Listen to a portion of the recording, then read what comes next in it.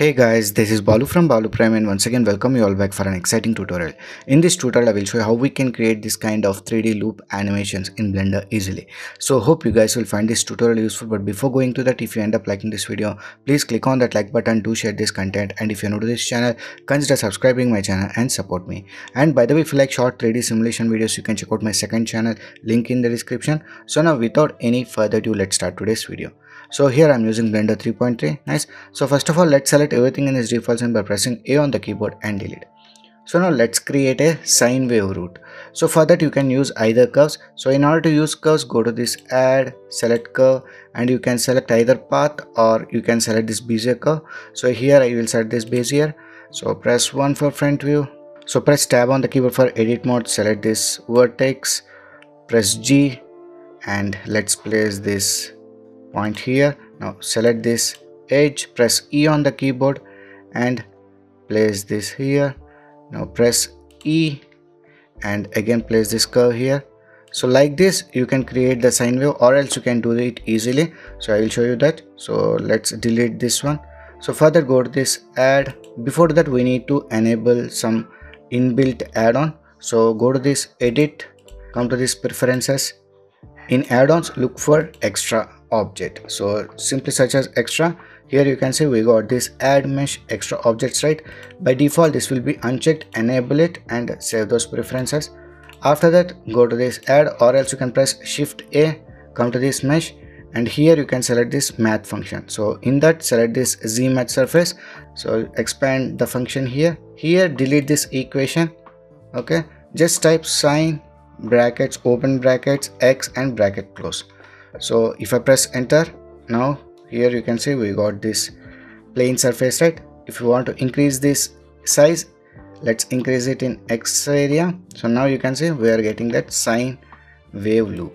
So let's increase this x subdivision. So 256 is fine, and right click, shade smooth. Nice. So if you want to add some thickness onto this, select this mesh. So this is mesh, it is not a curve. So select the mesh, come to this modify properties, add modifier and add solidify modifier. So increase this thickness here. So I think this much is fine, and let's apply this one. So now here you can see we got this sine wave path with thickness. So let's press tab on the keyboard for edit mode, Control R, and let's add a loop here, and here also Control R and add a loop here. Nice. So now we got our path. So now let's add a UV sphere. So go to this add mesh, select this UV sphere here. So Z, Z, and let's place this here. So select this, press 1 on the keyboard for front view.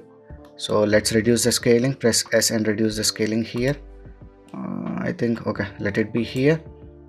So right click and shade smooth. So now let's apply the scaling option. So select this sphere, go to this object, apply scale. So for this mesh also, so select this path, object, apply scale. Nice. So let's apply rigid properties onto this both objects. So first let's select this UV sphere, come to this physics property, add rigid body.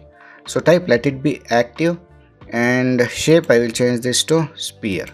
Okay, now if I play this, you can see the sphere will be falling down. So we need to make this sine wave path as a colliding object. So select this mesh, apply rigid body, but type change it to passive.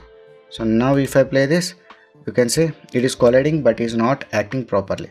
So for that we need to change the shape values. So come to the shape options and change it to mesh. So now if I play this, you can see the sphere is rolling but it is not passing through this curve.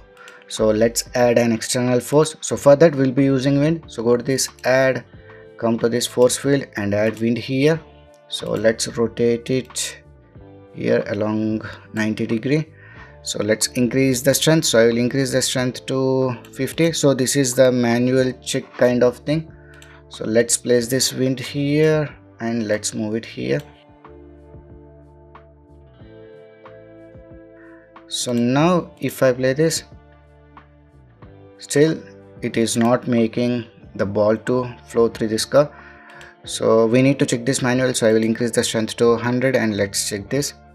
So now if I play this, so definitely it is acting and it is not making the ball to pass through the curve. So let's do one thing. So at the starting frame we don't want any strength, so I will make this 0. So add a keyframe by clicking on this I spot, or else you can press I on the keyboard. And after, I think, let's check this where the ball hits that plane. Okay, so at 20th frame I will make this like 150 and add a keyframe. So now if I play this, now you can see the ball is passing through the curve. Nice. So now in order to make this loop, first we need to check the frame where it is touching this plane. So at this frame it is touching this plane, so it is 19th frame. I will change this to 19th, and let's move forward and check the last frame. So okay, so here I want to end that, so I will change this to 170. So 170. Nice.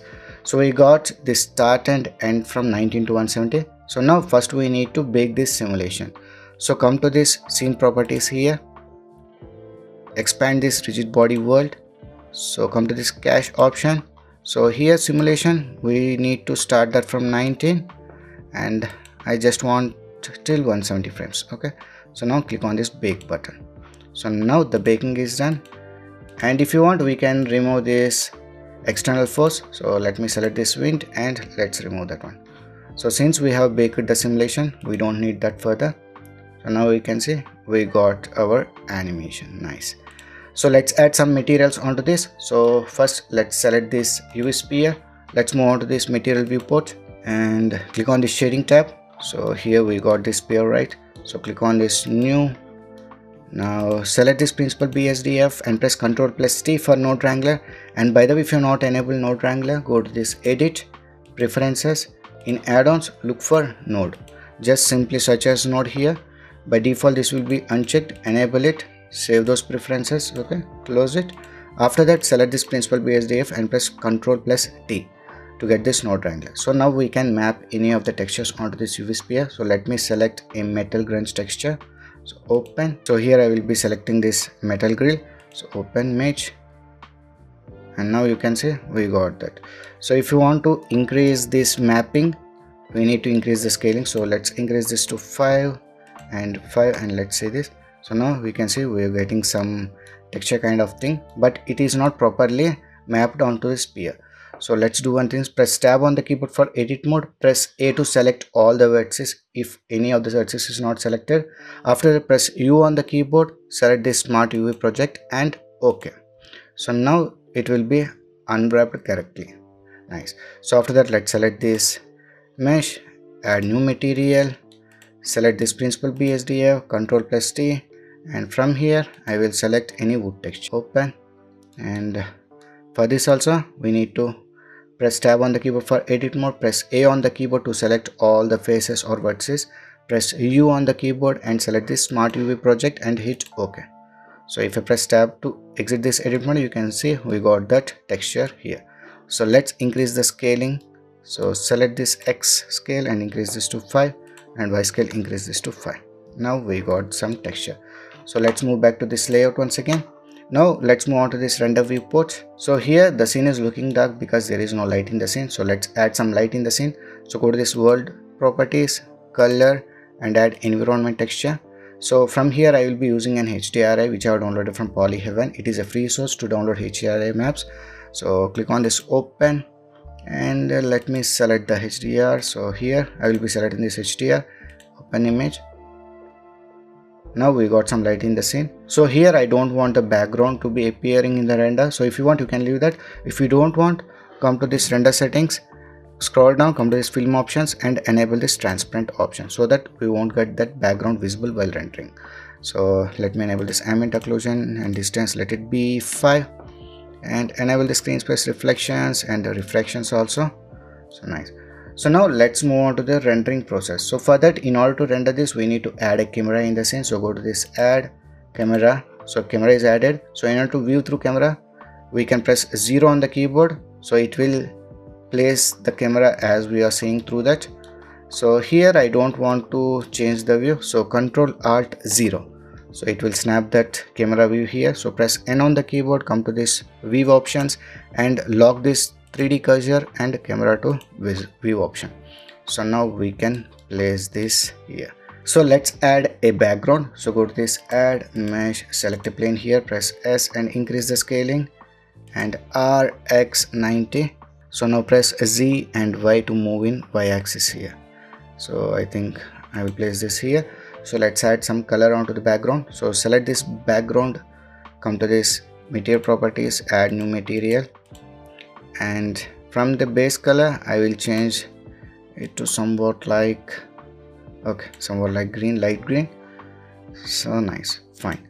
So now if you want to add some sunlight in the scene to get the shadows, you can do that. So go to this add light sun. So let's increase this strength value to 5, press R and rotate it here. So now let's move on to the rendering portion. So come to this render properties. Here render engine, let it be Eevee. If you want to render in cycles, you can do that, but it will take more time when compared to Eevee. So render samples, I will leave this to 64. You can increase if you want. So I think rest of things is okay here. Now move to this output properties. So resolution, Full HD is fine. Enable this render region, crop to render region. Frame rate here you can change. So I will leave this to 24 only. So here start frame, I will change this to 20. Okay. So 22, 170 is fine. So here we need to select a folder where we can save this output files. So I will select a folder. So here I have selected a folder to save this output files.